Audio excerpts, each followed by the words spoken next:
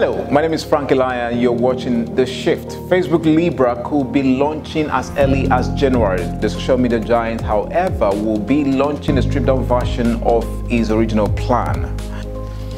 The Libra was conceived as a stablecoin backed by several fiat currencies, for example, the euro and the US dollars. A stablecoin is a cryptocurrency that links its market value to an external source like the US dollar. Moving on, Flutterwave has released a payment protection promise policy which protects customers when shopping online and dealing with merchants on its platform.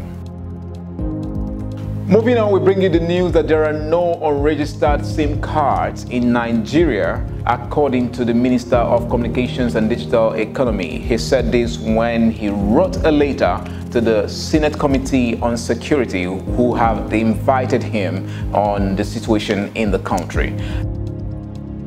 If you would like to learn more about the cryptocurrency market and how to invest in cryptocurrencies, we are bringing you a program very soon that focuses on the cryptocurrency market.